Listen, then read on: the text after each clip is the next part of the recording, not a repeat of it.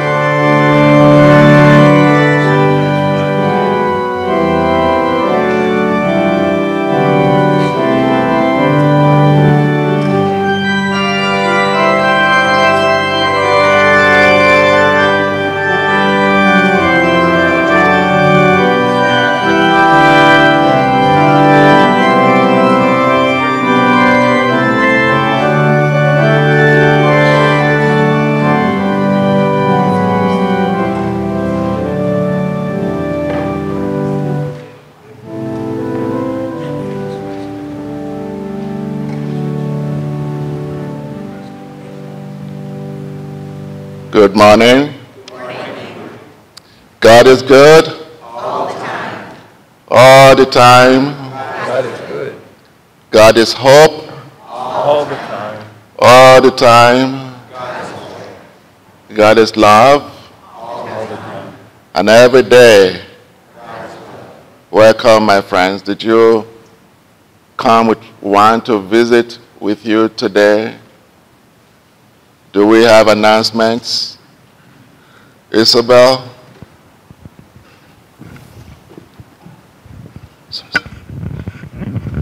Good morning. I would like to thank everyone that's helped with the homeless this week, whether it be donation, food, making meals, unlocking the doors, locking up. I really appreciate it. It makes it a little easier for me. Thank you.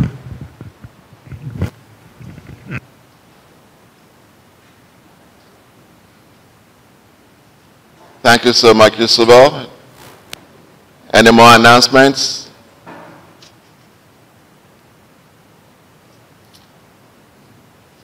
Lay representative, would you mind to ask the church for prayers for the annual conference? And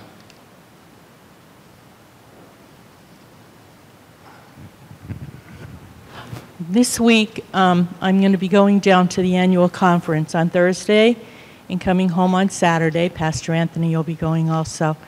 And I want to ask your prayers for traveling mercies and prayers for the whole conference, that everything goes good and everything gets taken care of that they want taken care of.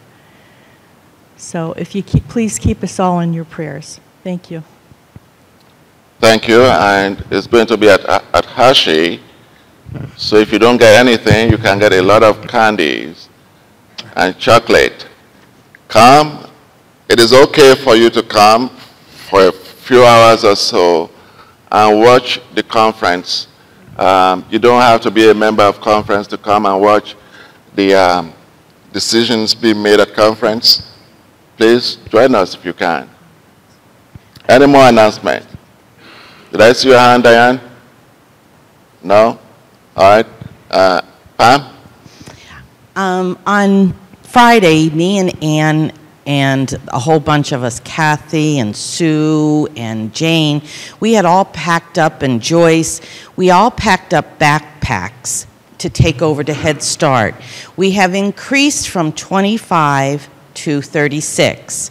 And when we delivered them on Friday, they were so pleased. They had said to tell everybody thank you for their donations, that it is really a program that is really helping these children. Great, great. Thank you so much for representing us. Any more announcements? Third Sunday following Easter, let us rise up and sing this beautiful hymn, In the Garden, 314 of United Methodist Hymnals. Please stand.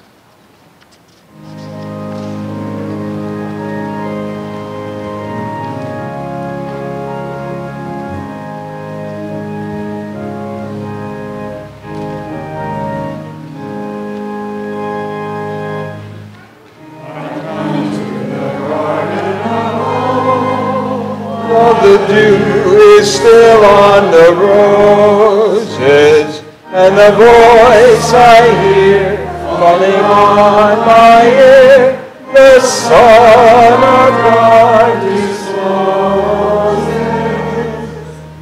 And he walks with me, and he talks with me, and he tells me I am his own. And of joy we share as we tarry there. None other has ever known. He speaks, and the sound of his voice is so sweet that words touch their singing, and the melody that he came to me within my heart is ringing.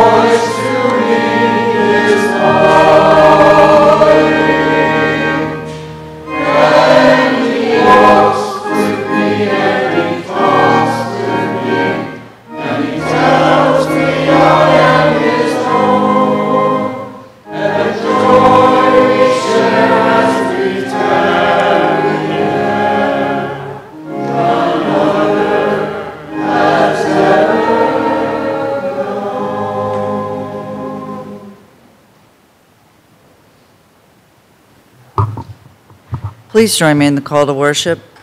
Sisters and brothers, beware this morning. You might just meet Jesus. But isn't Jesus the reason we came to worship? Why should we be ignorant? If we truly meet Jesus, the blinders to poverty and the suffering may fall, and the groans of creation might be heard. If we pay attention, we may understand our privilege and recognize our advantages, and such knowledge would lead to change. We want to be transformed. Help us, O God, not to be concerned about meeting Jesus, but to be willing to celebrate the Emmanuel, God who lives in each of us as we worship you. Amen. So be it. Please be seated.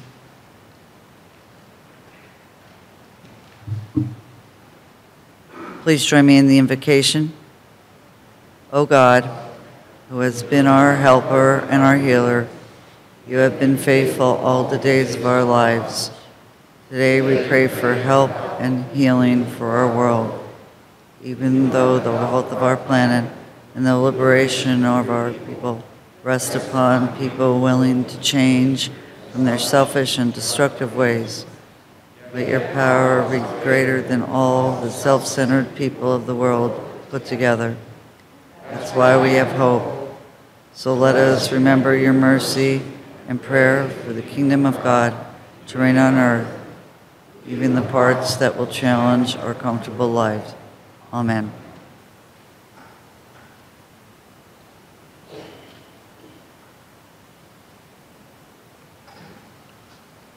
Let us continue in worship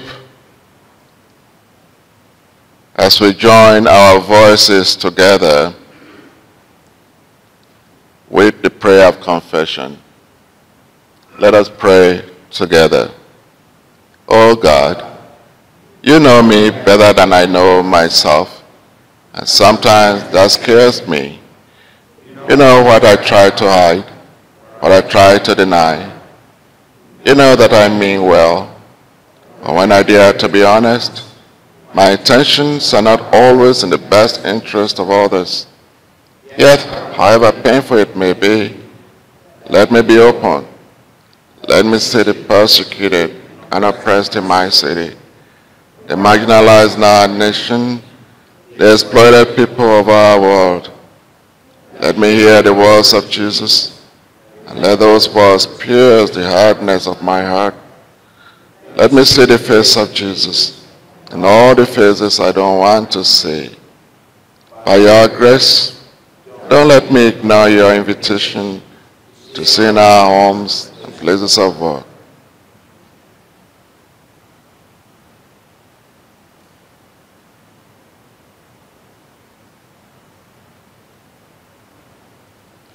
Brothers and sisters, friends, my friends, grace and forgiveness are real,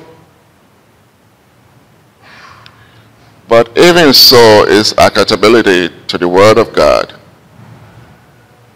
Grace and forgiveness are not excuses to avoid the kind of change that Scripture requires of faithful disciples.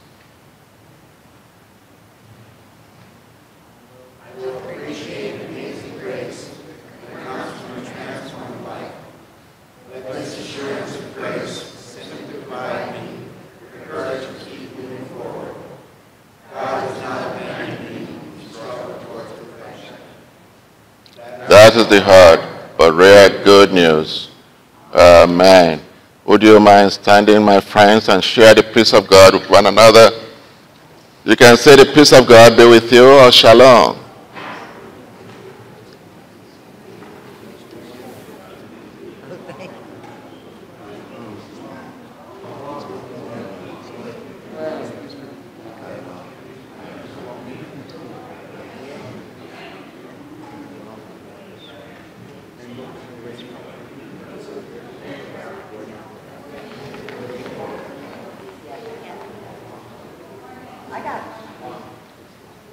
And having shared the peace of God with one another,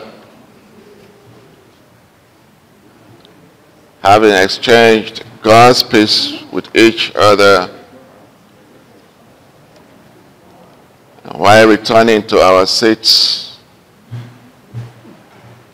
let us recognize the senior choir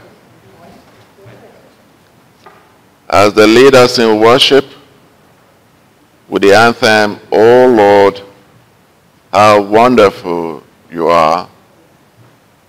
The senior choir.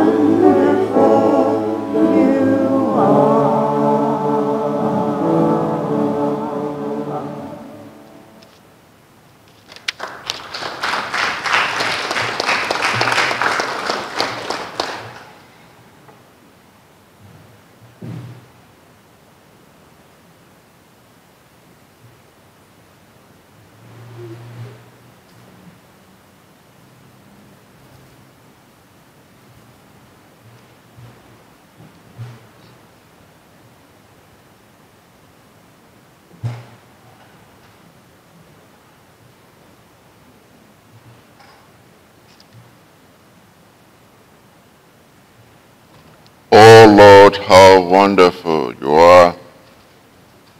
Let's give the choir another hand.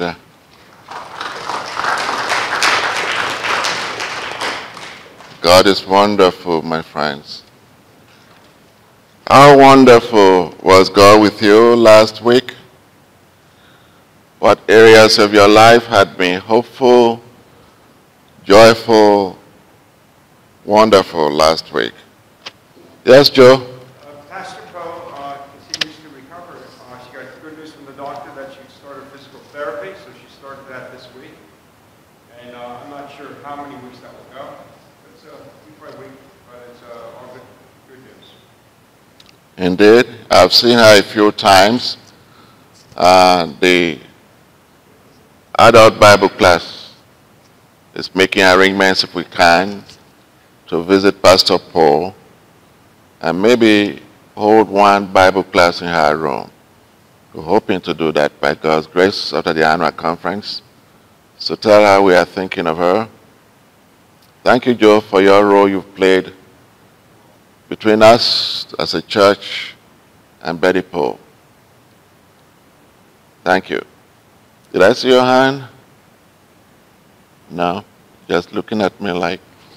Any more joyful news of last week? Is that the only joy we have in the house?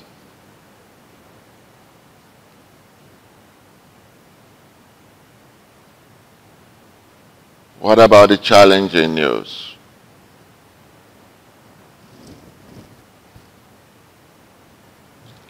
Is that better?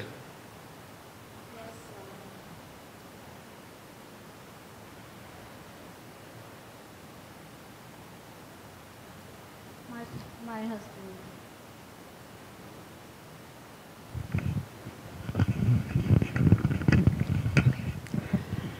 My husband is not doing well, and he needs all the prayers that he can get. So I would thank anybody that will pray for him. Is he home? Yes, he is home, and he has a visiting nurse coming in every day. And of course, I do what I can. Definitely. Please assure him that we did not remove him from our prayer list. We will keep him on that list. Okay. Thank you for sharing that with us. Yes, Kathy? And we need many continued prayers for Barb Yurko and for Vince. Yes, Barb.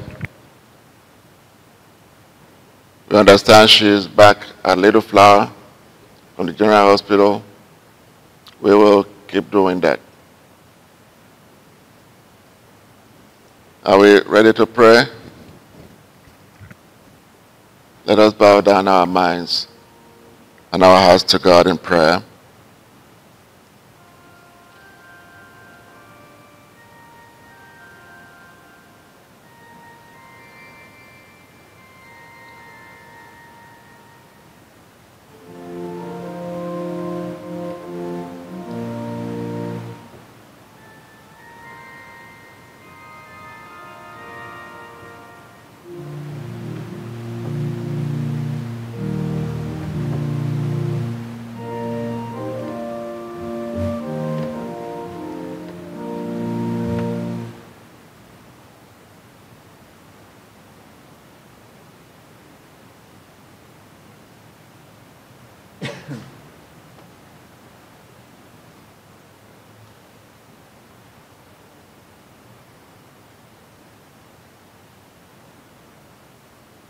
Oh Lord, we keep listening to you, and you keep talking to us in sentences, in languages, in scripture that speaks more to our hearts than to our brains. We come, oh God, giving you thanks for all that you've been, all that you are, all that you promised to be. We are grateful, God, for the beautiful stories we've heard of healings among us and around us, of hopes, of celebrations done within us and among us. And for that, we are grateful. We give you thanks to God for all of our prayers answered and those yet to be answered, for promises fulfilled and those yet to be fulfilled, asking, oh God, that you will be with us at moments when we doubt, at moments when we feel weak, at moments when we feel our hearts, promises and hopes broken, asking that you, the potter, we pick our broken pieces together, rebuild and remold us into who you want us to be. We pray for every name, every woman, every man raised in prayer today. We pray for the annual conference, the bishop, the pastors, and the laity. We pray for our denomination. God, you called us to be the church. We did not choose ourselves. You chose us and called us by name, called us as an institution to exist for you and serve in your name. We have been in places of controversy before. We've been in areas where we have disagreed with one another in years past. We have marched. We have spoken out. We have written for things that are just, things that are hopeful and delightful to you. And we know that whenever we put all of our trust on your shoulder, you have never left the church alone. And so here we come, Lord, as the United Methodist Church worldwide, faced with another challenge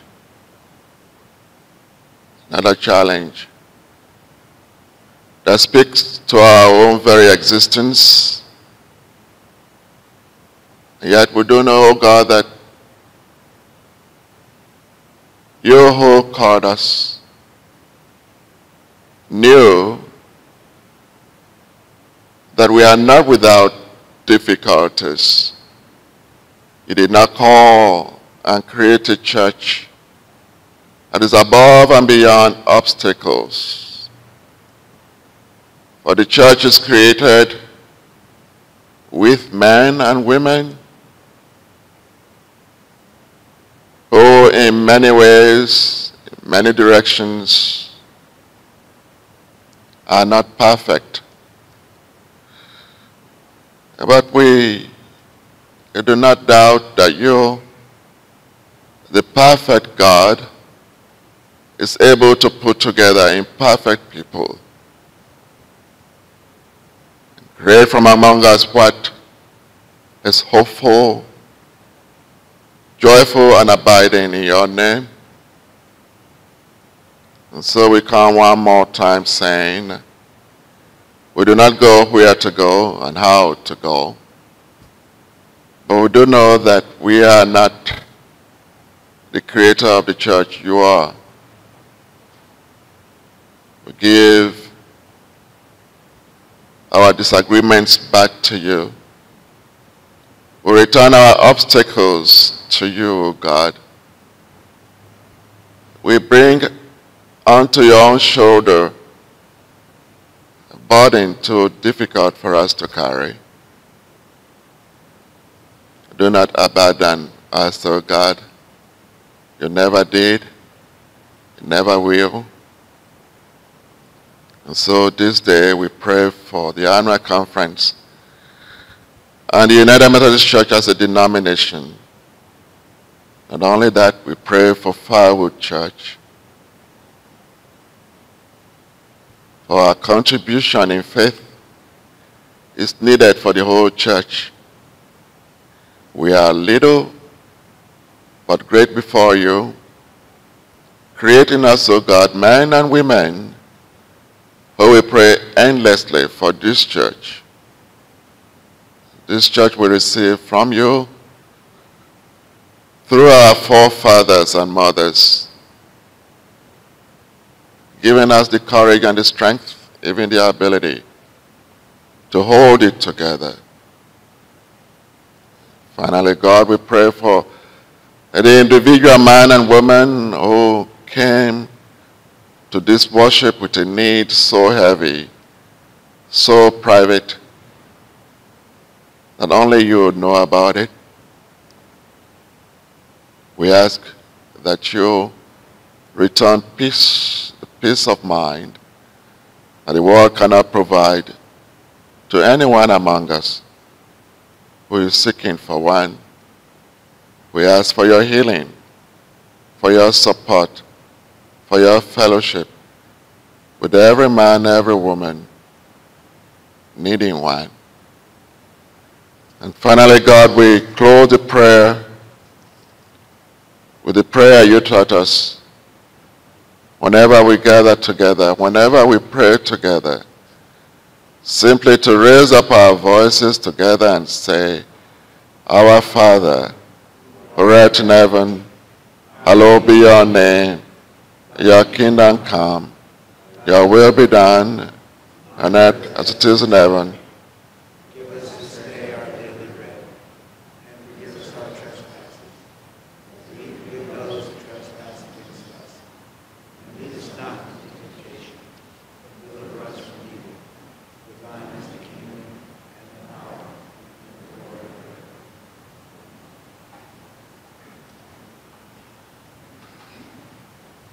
This morning's responsive reading is Psalm 116, found on your hymnal, your pew hymnals, 837. I love the Lord who has heard my voice and my supplications, and has inclined his ears to me whenever I called. The snares of the death encompassed me, pangs of Sheol laid on me. I suffered distress and anguish. Then I called on the name of the Lord. O Lord, beseech you, save my life. Gracious is the Lord, and righteous our God is merciful. The Lord is brought low, the Lord saves me. Return, O my soul, to your rest. The Lord has dealt bountifully with you. For you have delivered my soul from death, my eyes from tears, my feet from stumbling. I walk before the Lord in the land of the living. I kept my faith even when I said, I am greatly afflicted. I said in my constellation, all humans are pain. What shall I return to the Lord for all my benefits?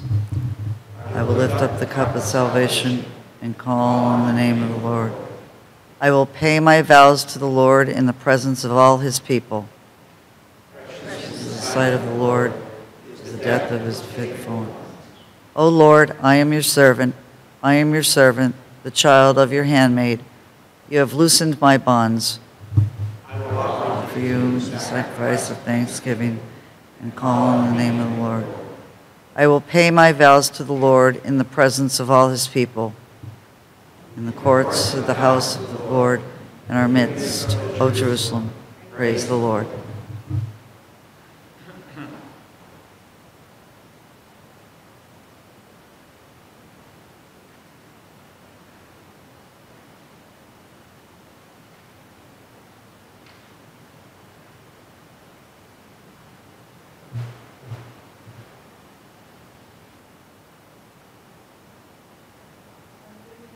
I'm reading from the book of Acts, chapter 2, verses 14a and 36 to 41. Peter, standing with the 11, raised his voice and addressed the crowd. Let the entire house of Israel know with certainty that God has made him both Lord and Messiah, this Jesus whom you crucified. No, when they heard this, they were cut to the heart and raised and said to Peter and to the other apostles, "Brothers, what should we do?" Peter said to them, "Repent and be baptized, every one of you, in the name of Jesus Christ, so that your sins may be forgiven, and you will receive the gift of the Holy Spirit. From the promise is for you, for your children, and for all who are far away, everyone whom the Lord our God calls to him." And he testified with many other arguments and exhorted them, saying, "Save yourselves from this corrupt generation." So those who welcomed his message were baptized, and that day about 3,000 persons were added.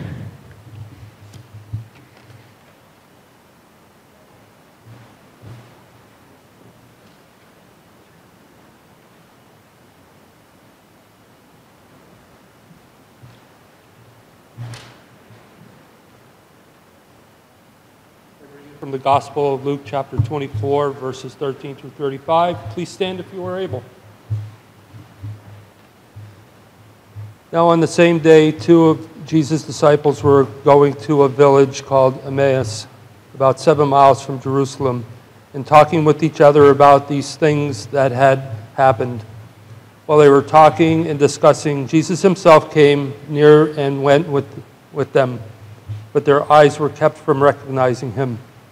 And he said to them, "What are you discussing with each other while you walk along?" They stood still, looking sad. Then one of them, whose name was Cleopas, answered him, "Are you the only stranger in Jerusalem who does not know the things that have taken place there in these days?" He said to them, "What things?" They replied, "The things about Jesus of Nazareth, who was a prophet, mighty in deed and word before God and all of the people, and how our chief priests and leaders handed him over to be condemned to death and crucified him. But we had hoped that he was the one to redeem Israel. Yes, and besides all this, it is now the third day since these things took place. Moreover, some women of a group atoned us.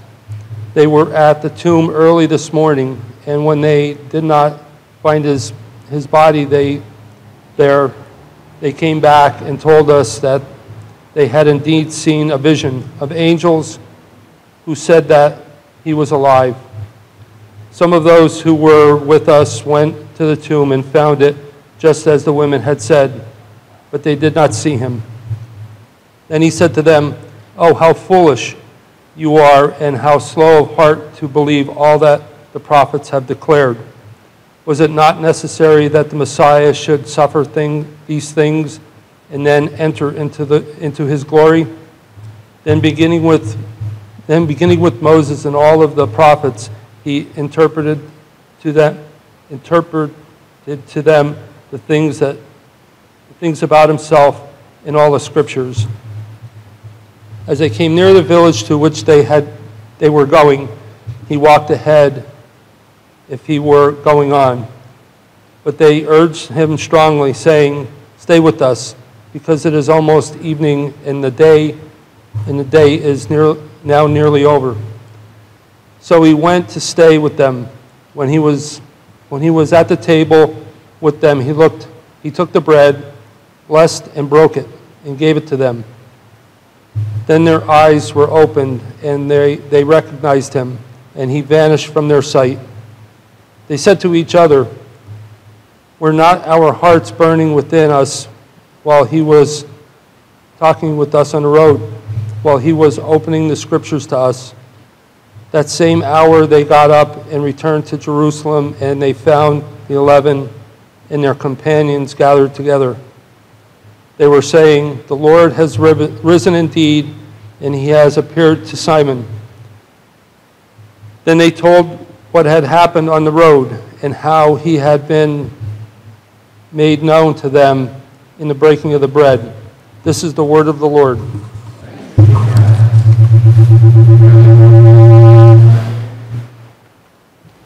with me to selection 888. At the back of your United Methodist hymnals, selection 888. And let us responsibly use the words of St. Paul to the church in Corinth and Colossae.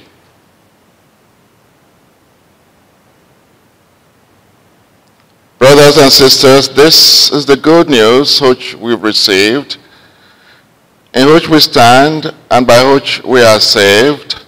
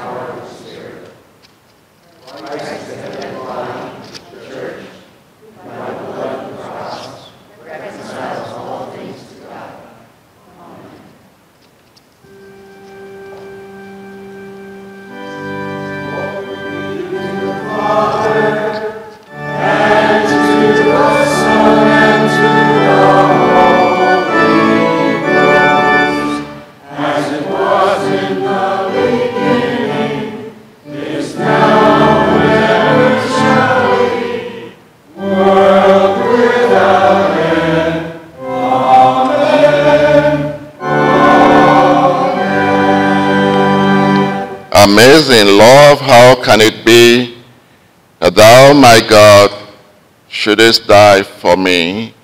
Let us sing the first and the last stanzas of 363. 363, the first and the last.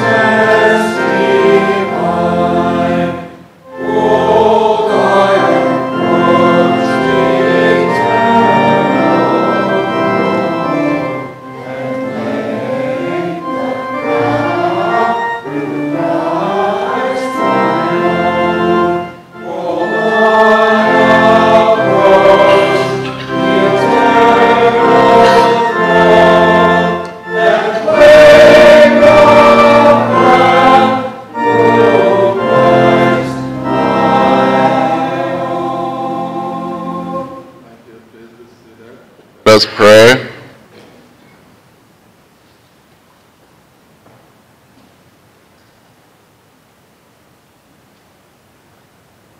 O Lord, Lord our God, we give you thanks for this day that we too could claim the resurrected Christ as having died and raised for even me.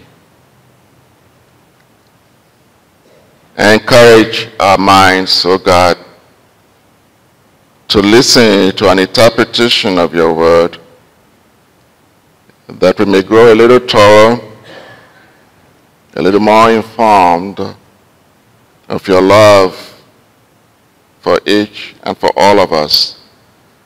This day and every day, in God's name we pray. Amen. Friends, let us think around the topic from broken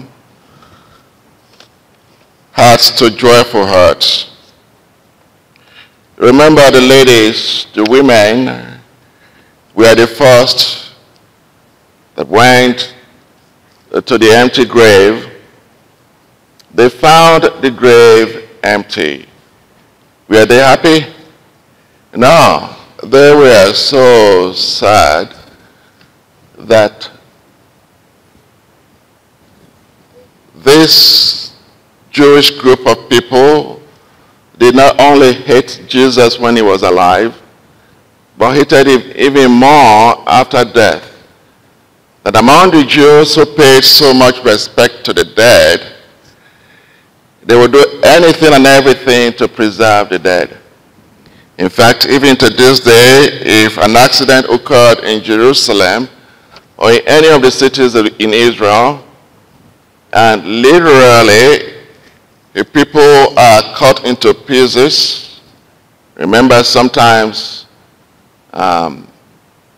more bombers will go to blow themselves up, suicide bombers, and when they do that, they blow up literally people into pieces. You want to see how the Jewish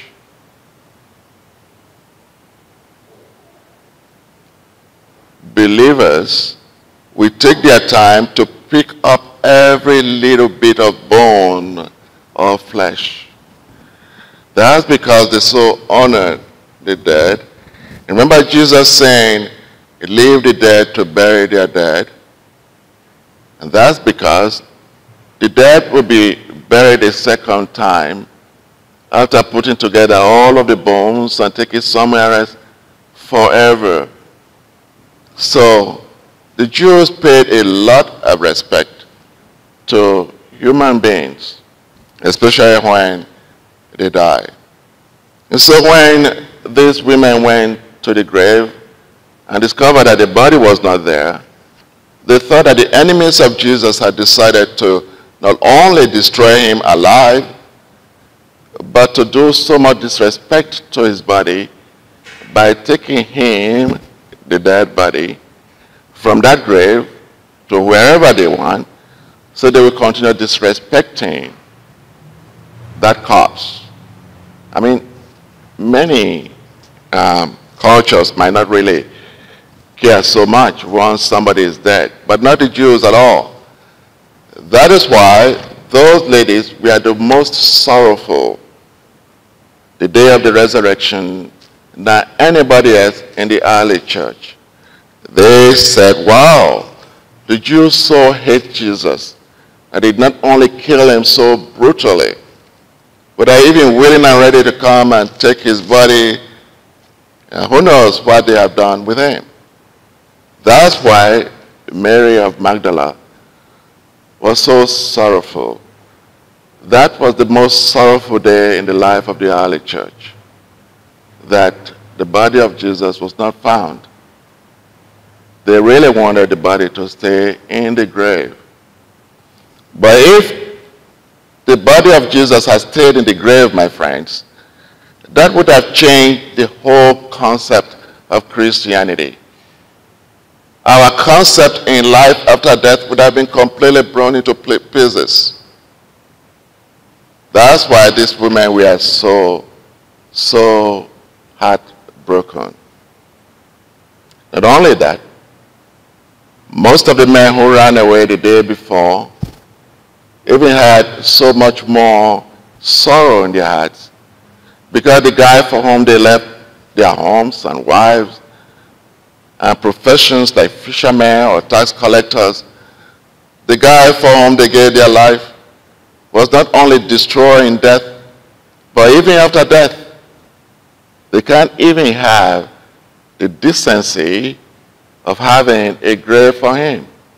He was not there. Nobody knew where his body was. Would you be happy if you had to bury your best of friends and you go over there and he is not in the grave?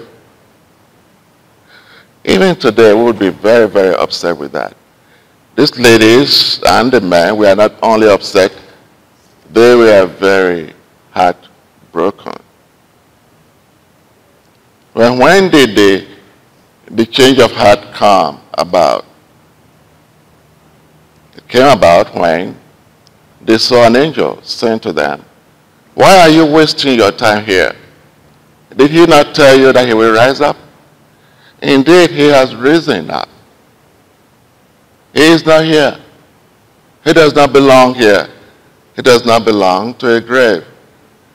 Instantly, their sorrow became joy. But that joy was not complete because there were still some among them who were scientists.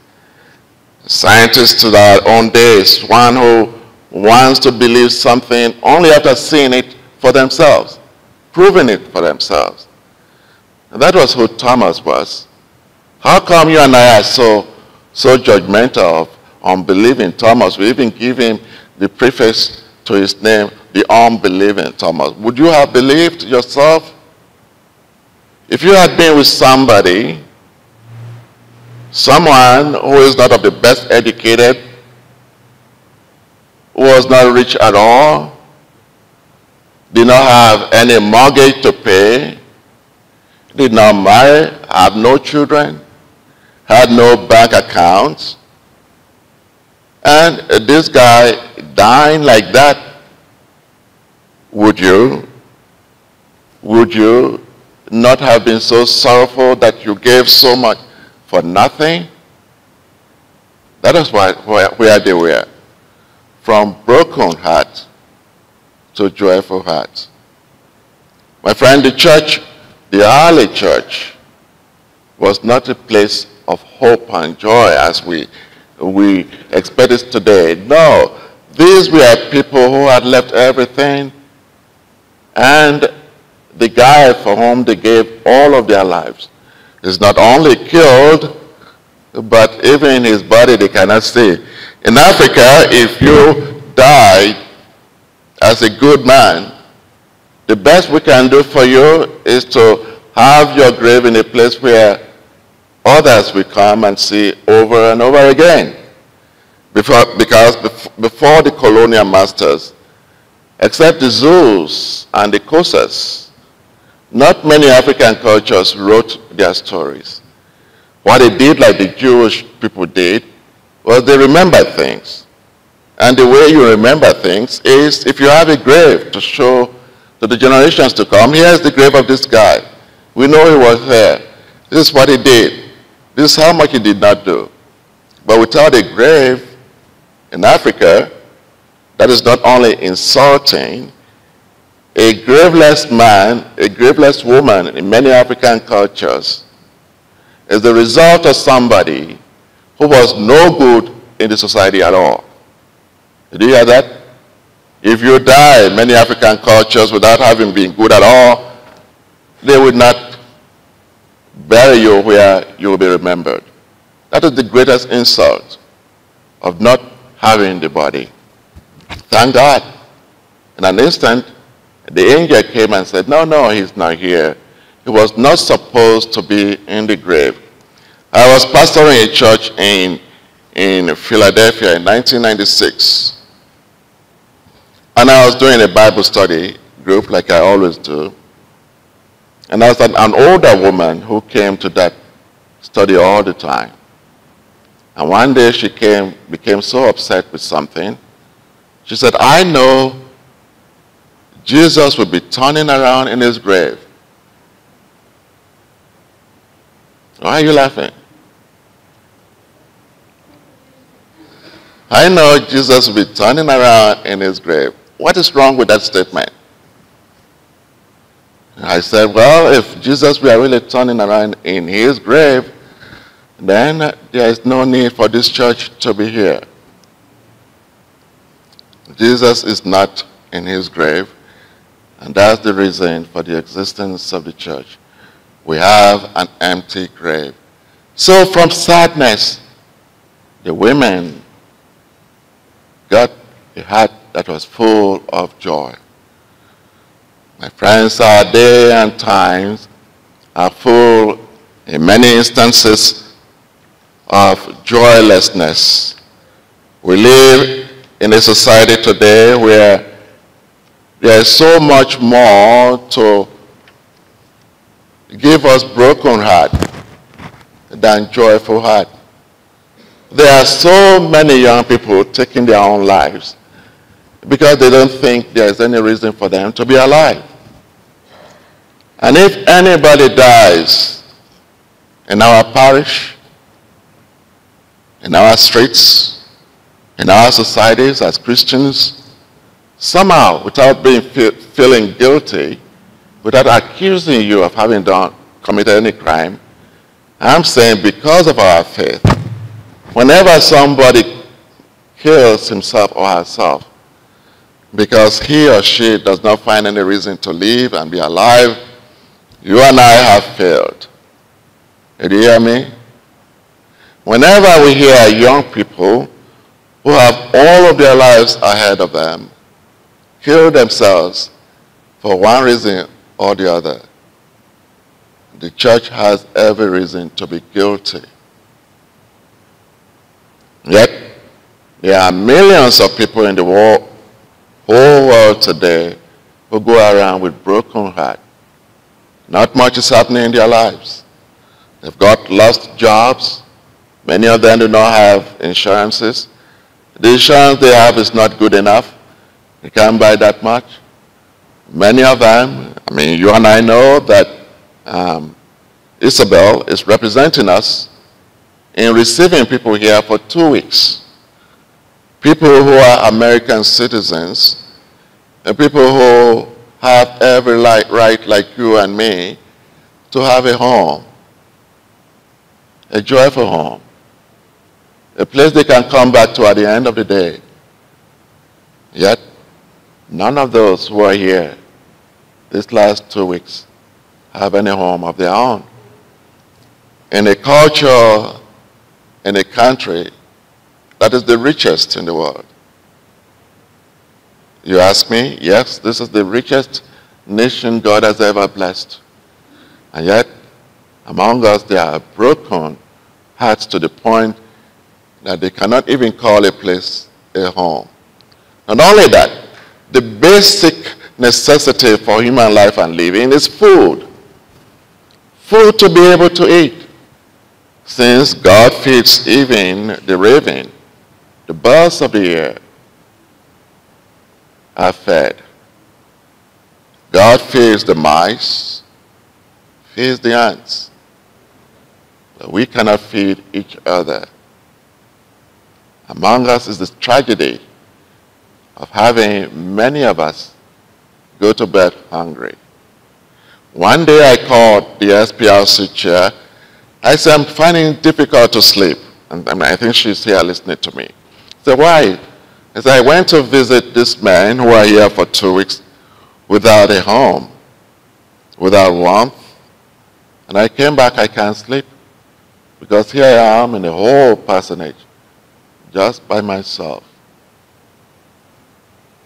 In the richest nation on earth, in the denomination that believes that all men and women are created equal. My friends, we have broken hearts all over the place. And it is not good enough to just pray about it.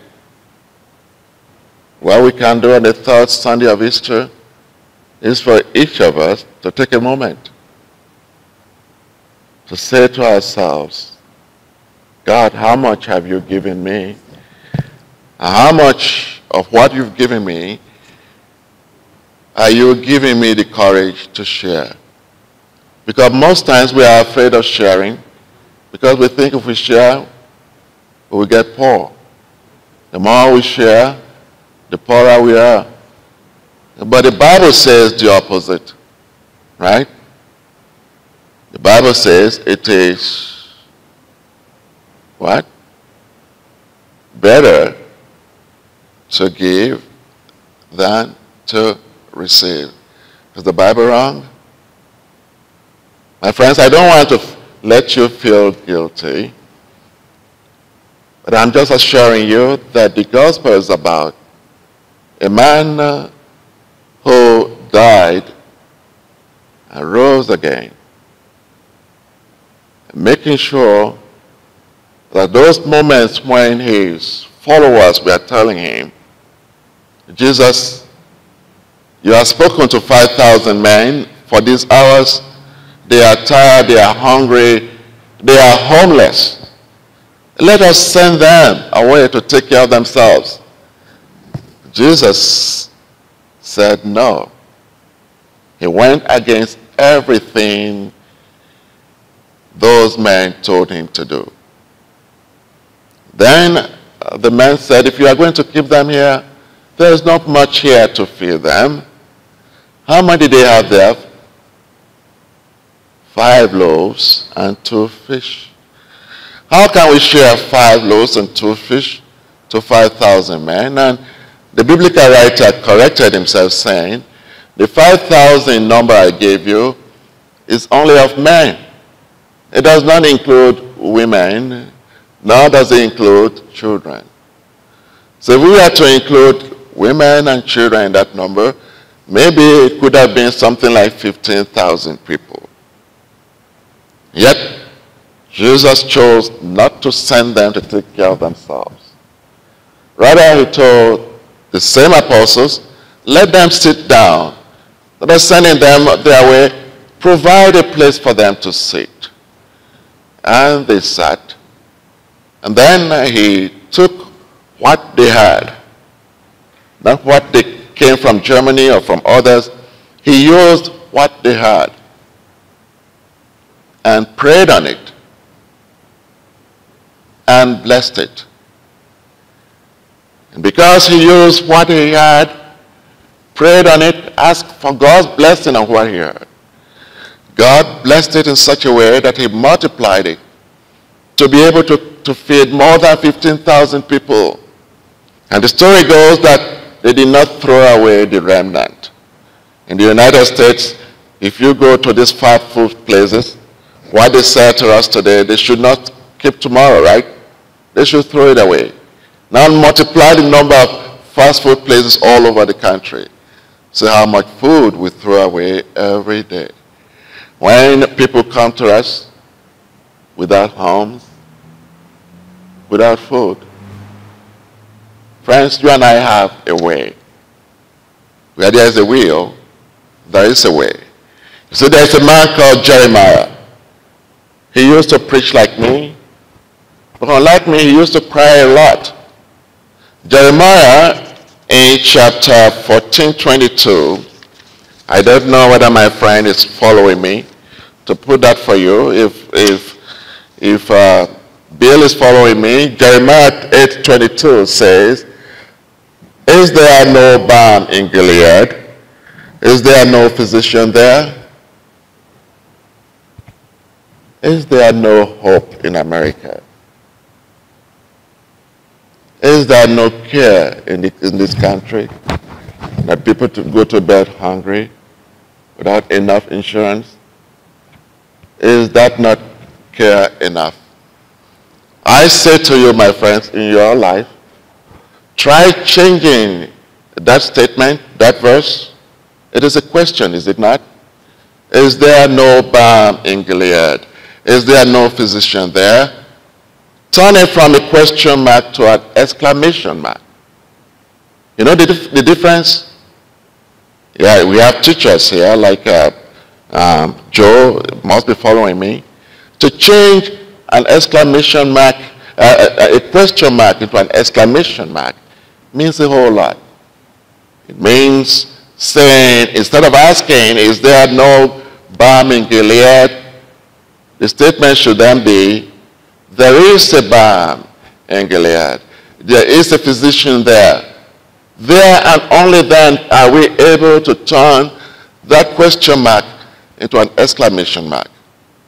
In your home, in your place of work, turn so many stories, so many questions of need into exclamation marks of hope. And you will not be alone. God will be with you.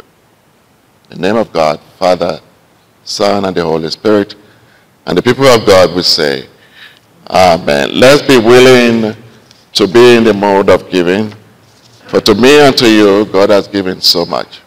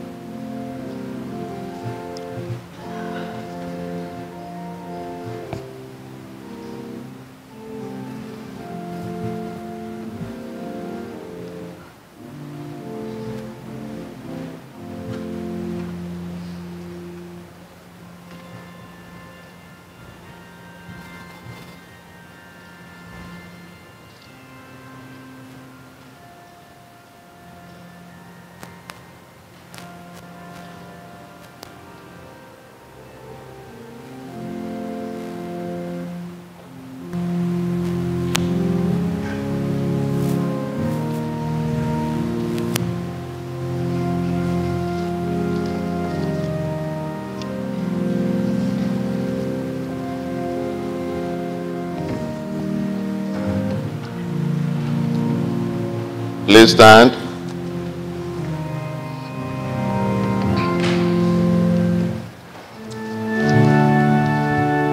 All to Jesus I surrender, all to Thee I give. I will ever love and trust Him, in His presence daily live. I surrender all, I surrender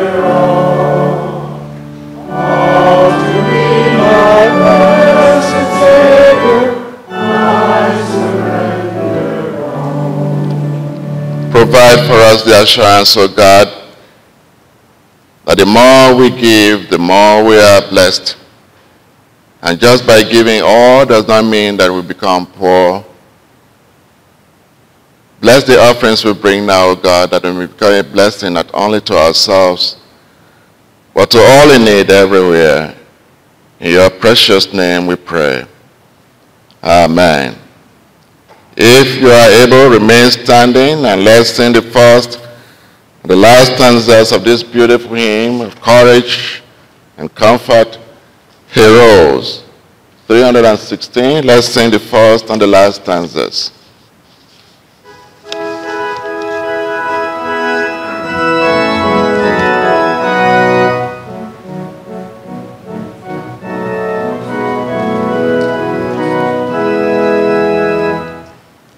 Crucified my Savior, and nailed Him to the tree. They crucified my Savior, and nailed Him to the tree. They crucified my Savior, and nailed Him to the tree. And I'll go there, I surrender now. He rose, He rose, He rose from the dead. He rose, He rose, He rose from the dead. He rose, He rose, He rose from the dead.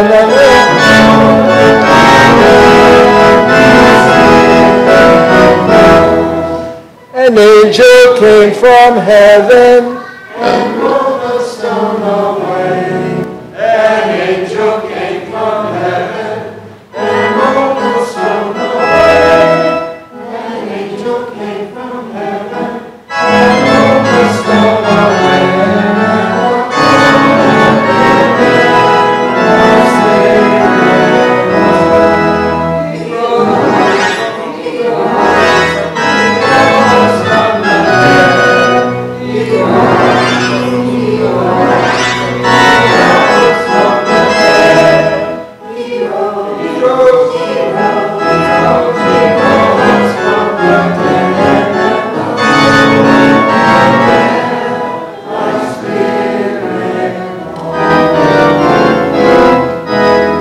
If you don't mind, hold each other's hands as we receive the benediction. My friends, because he rose, you too will rise up, not only from the dead, but from every challenge you face every day. Because he rose, you too shall rise up from every fall, every disappointment, every illness. And may you have your trust and faith not in yourself, but in God, who rose so that you too shall rise. In the name of our God, the Father, the Son, and the Holy Spirit, and the people of God will say, Amen. Would you be seated for the postload?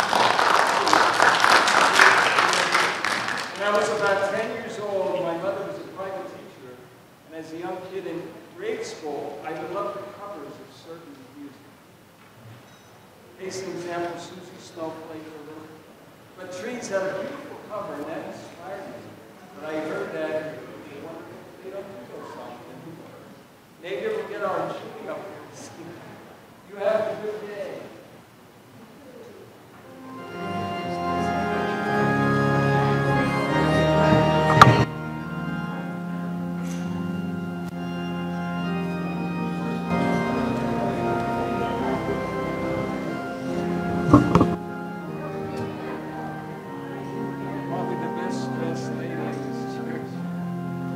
That's not a teaching.